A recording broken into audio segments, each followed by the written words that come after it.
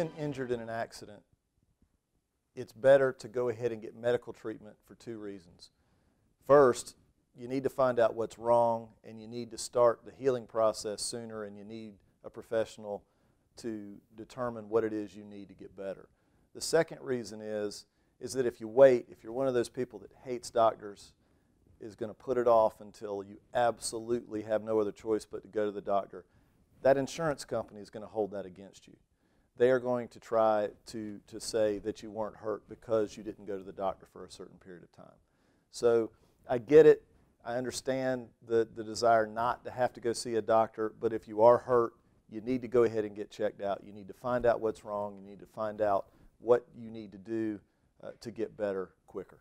I'm Kevin Jones. If you have any questions about a car accident, a motorcycle accident, boating accident, a dog bite case, slip and fall, give me a call.